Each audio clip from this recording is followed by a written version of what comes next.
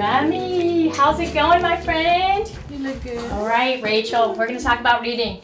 Do you guys already get to read at home? Say yes. Do you guys read at home? Can you show me how you read at home?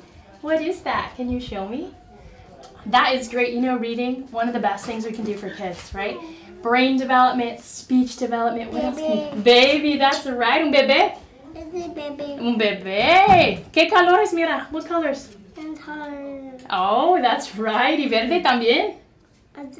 Yeah. One of the other great things besides just reading is just like spending time, right? Getting close. Es un bebé?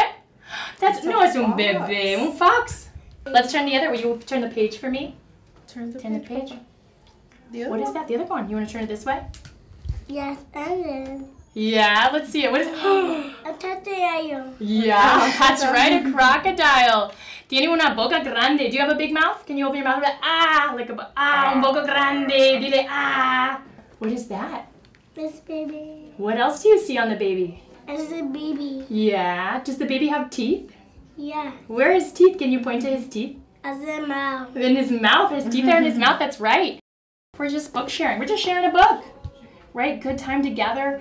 Practicing colors. Elephant. It's an elephant. That's right. It's an elephant. I know, muchos bebés.